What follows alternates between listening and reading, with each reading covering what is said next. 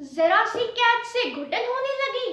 सुना है इंसान को पक्षी पालने का बड़ा शौक है। I, NIMRAT JOHAL, as an ambassador of hope, is here to negotiate with you regarding the pandemic of COVID-19, which got initiated in China and has spread its tentacles all around, which has taken the entire world in its firm grip and has snatched our freedom, which we were taking for granted. According to me, we are facing the consequences of our deeds, as we sapiens have created a havoc at the sake of development. We have tortured nature to such a great extent that flora and fauna have got affected badly, and what I feel is that nature is now taking revenge. Earlier, we were complaining of our busy and hectic schedules, but now we have ample time to cherish nature's bounties.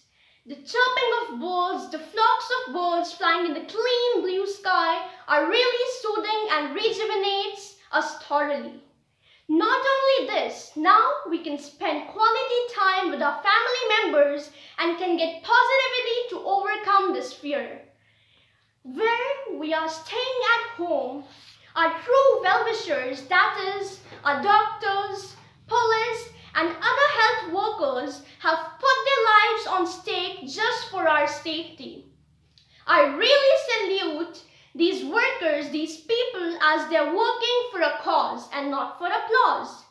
During this period of calamity, it is my sincere appeal to all of you to not consider lockdown as a burden for ourselves, but instead we should realize that our safety is government's priority, and precaution is the only way we can defeat this deadly virus.